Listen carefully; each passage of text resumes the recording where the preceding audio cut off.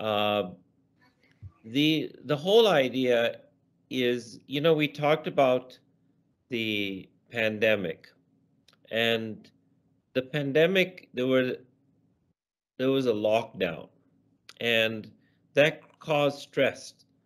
Um, and many of the workers are migrants, and there was this desire to go back to the village just for safety or the fear they had. So, and I did talk to Arun Radha about that issue, and that'd be very interesting to see, and especially if you remember our initial conversation with Saroj Jha. He talked about how um, there was new forms of collaboration, new ways of doing things, and also Shamli Singh was talking about how the government was doing. So it is more than just the collaboration uh, amongst the within the government, but there was also new forms of collaboration with NGOs and the government. So I thought that it'd be very interesting to get your perspective, because I think, like, ideas flipped in a different mode, that also, you know, the organization also flipped in a different mode. So just talk about some of the stories and changes, and whether those relationships have developed in different ways, some just like a conversation discussion. And then I'll follow up with a discussion about migrants. So go ahead. Um, so basically, Avni, during pandemic, we worked with the migrant population, like bricklaying workers and also sugarcane farm workers. So these on these two occupation, lot of migration takes place in Kolhapur, Sangli and Satara, three districts. So in first lockdown, like people were confused. They didn't know about this pandemic and all. And of course, Avni has network there. We run daycare centers, study classes for the migrant children, mobile libraries and all. So when this happened, um, people were working in their farms, but the lockdown kept on going on, and they were really getting scared. Now if they get stuck and something happens to them, if they die, they won't be able to see their relatives. So it was kind of very scary thing for them. So we worked with the government, local government, how to get these people back. And the collector and the system here, they were very cooperative.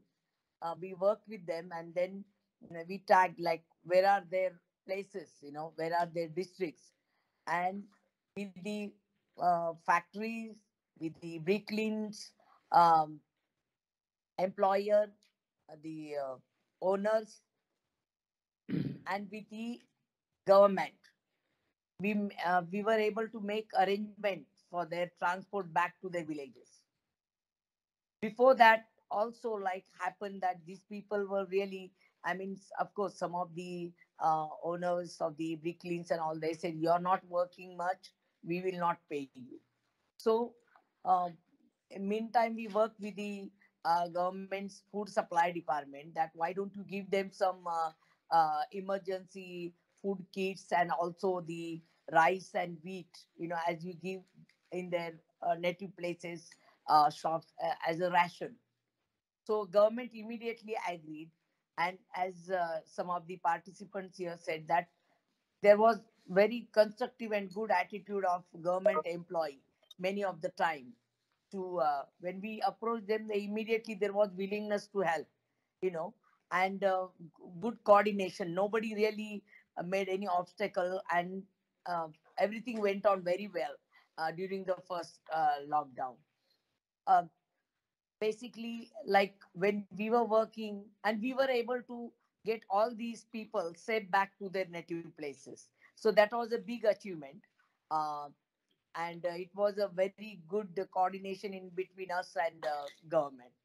Then secondly, we had um, when we were working with waste speakers in first lockdown, it was so strict, so they could not move at all of their houses.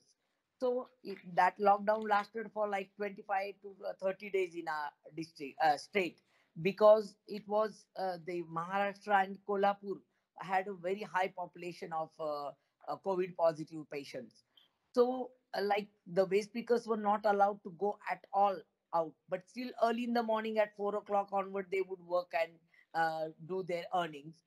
And in that case, like their survival had become a issue, because the shops were closed. They could not sell whatever they had collected earlier, also. So, there also, with the waste speaker leaders, we approached the government, and government started thinking that yes, those who don't have ration cards, those who don't have Aadhaar cards, to them also we will supply the uh, food grains.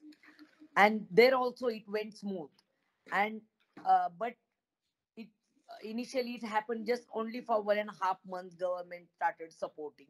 Meantime, with the support of ideas, other NGOs, we started matching the grant and supporting different waste speakers. Government was certainly positive, but there was so much pressure on government also, from different groups, that um, what do you call, commercial sex workers, the the Marathi movie actors. They also wanted government support, so government could not support only the waste speakers. So there were so many informal sector people were approaching government. So during second lockdown and third lockdown, there was a big scarcity, and waste speakers, they kept on phoning us that we really don't have anything to eat, and whatever we had is over, and we really need support. So that time also, and the here one thing happened, that second wave was so horrible, that in second wave, so many like government officers were shut down. The they made staff like only 50 to 25% attendance of the government officers. So it was very difficult for us to approach government officers and reach to these officers for their demanding various things. So we had very different approach. We uh, uh, decided to have a SMS marathon. SMS marathon we will run right from the collector till the chief minister.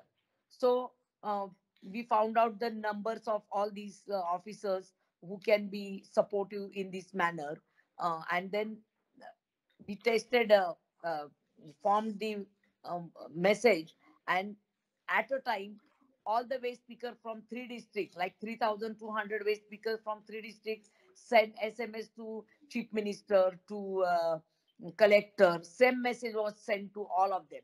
So, like they were wondering that, oh, why so many messages are coming, and we got phone call from the chief minister's office, and like collector office, and from various offices, that, oh, we are getting all these SMS.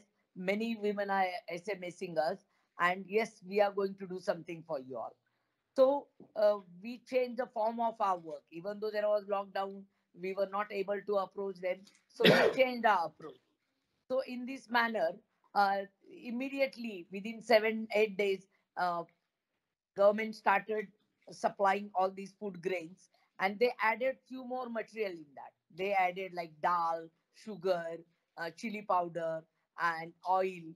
And specifically for waste speakers, all this was given, because we made a big issue that these waste speakers livelihood is on collecting waste. Now they have nothing, they cannot move out, and also they cannot sell all these. So government was really, it went on so well, that till month of October end, they were getting all these supplies from government as a supplementary help.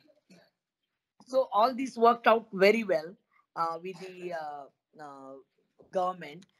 Normally, our organization is a right-based organization. We just don't do the charity, but we work with to develop the system, sensitization, strengthening of the system. So. Uh, we keep on changing our methodology of work and approach while we work with the government. One very important thing happened here, like uh, the waste pickers who were from villages, uh, and they come in urban areas to pick up the waste. We worked with the local minister here to provide them employment through the uh, Manarega scheme, that is Mahatma Gandhi right to work. It was earlier employment guarantee scheme, that is 100-day employment is guaranteed to the uh, any worker who wants the work from the village.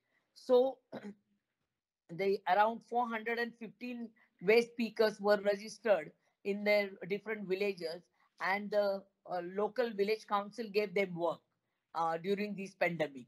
So what works of cleaning and maintaining the gardens, cleaning different areas, segregating the work. So all this was done with the help of this employment guarantee scheme at the village level.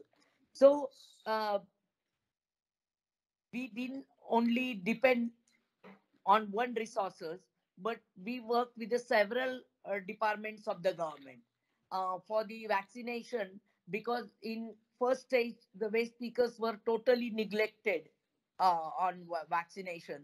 Of course, many did not want to take, they were not aware. We created awareness, but then we had to work with the local municipality that waste speakers should be given vaccination as the frontline workers, because they keep on moving the to the places to places. And then some of the municipalities they agreed, and those who were the leaders, those who were moving to different places, they were given vaccination. So Avni had all approach uh, with the local municipality, district administrative department uh, to collaborate, discuss, collaborate, and go ahead to for the well-being of these waste speakers and migrant workers. So I had very wonderful experiences in this manner. Even whatever we needed, we approached and we got. So there was really not much hesitation from government department. Normally, we don't get very good response. We have to keep on doing follow up and asking one thing many times. They don't entertain us. But in this pandemic manner, with our continuous support, follow up, government was pretty positive to help the waste speakers and also migrant workers. So things went on very well. I'm very proud to share the government departments worked very well here. We also run some shelters for the children and women, those who are homeless. During the pandemic, we have to start one more shelter. Those who were sleeping on the road and in lockdown, they could not go back to their houses. So one shelter with 157 people, men and women, that also was supported by government on food and their infrastructure wise.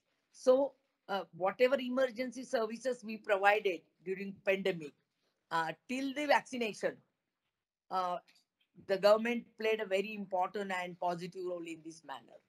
Okay, That's what I good, wanted to say. good.